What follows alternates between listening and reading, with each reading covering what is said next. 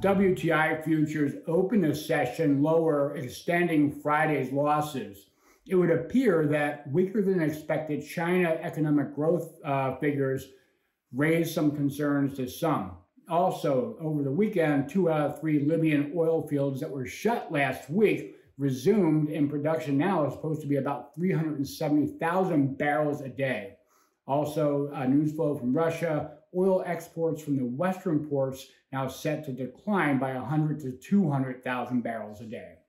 Mid to late session, a recovery attempt in the midday and then fell into a fairly wide range. Cross-asset performance, very important, in especially the U.S. dollar, which is trading flattish against most crosses. Data from Joint Initiative Data Initiative, or JODI, showing that world demand was up 3 million barrels a day May over April. And SLB, formerly Schlumberger, news flow that they're halting technology and equipment sales to Russia.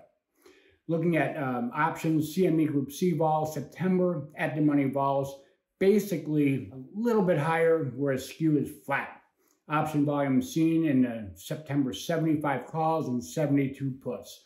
Lastly, looking at micro futures, WTI micro futures volume strong today. Friday's estimated volume was 77,528 with open interest of 19,638.